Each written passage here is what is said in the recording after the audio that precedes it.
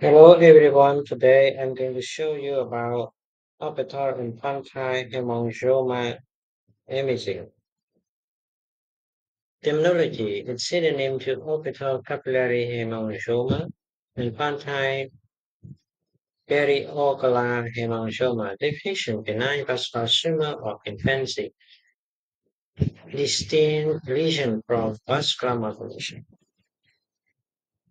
Most common signs symptoms unilateral eye, raw, or nasal vascular lesion. Ophthalmologic symptom common amblyopia, astigmatism, proptosis, and decreased visual acuity.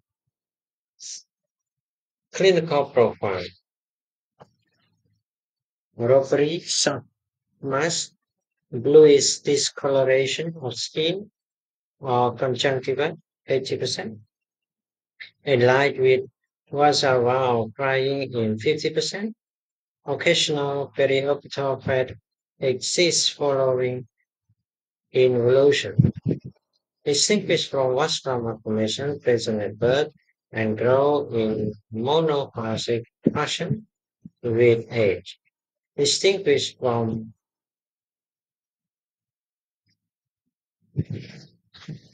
CHS present at or before birth, more commonly on time.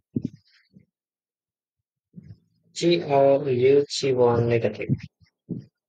Non-evoluting CH. Bloodshot involuting CH.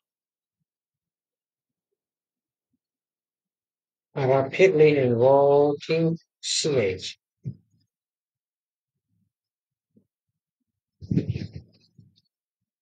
Demographic typically not present at birth. Most appear within first week. Vascular malformation present at birth. Deep lesion may not become apparent until late in life.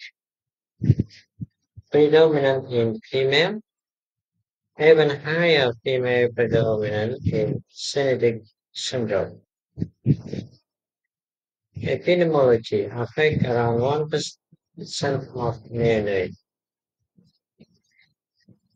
Imaging location, pre-subduct and post-subduct orbit exclusively retro in 10%.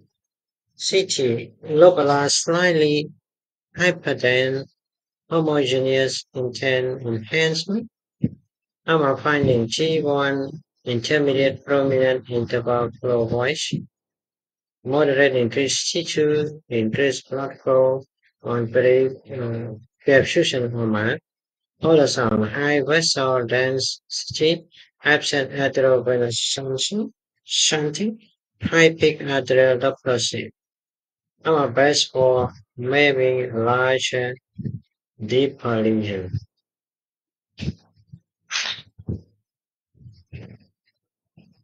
Doppler ultrasound in a patient so striking internal flow and typical flow paths, infantile hemangioma.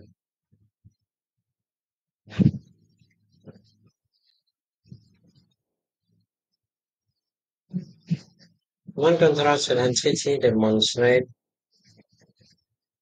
the most common location of orbital infantile